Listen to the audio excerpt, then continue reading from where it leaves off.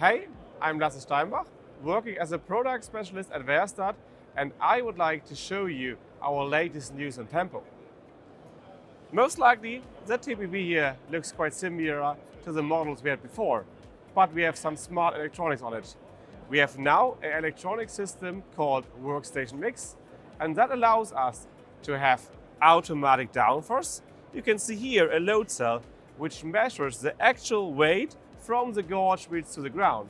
That means that a hydraulic cylinder in the parallel linkage will set the weight from the frame to the row unit or from the row unit to the frame if you go for a negative force itself.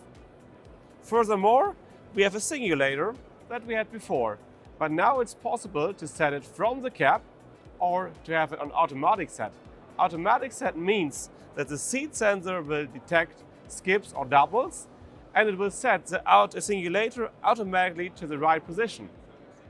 Last feature, having our Workstation X, our main ECU here in the row unit, is a possibility to have curve compensation. Means if we're going a curve, that the outer row units will run faster because they have to run more distance, and the inner row units, they will run slower. All those features are possible with the Workstation X system, and that is available now for TPV, TPF and TPL models. One small thing about software, that is that we now also have the possibility from spring 2024 to have isobus tramline control on our Tempo models.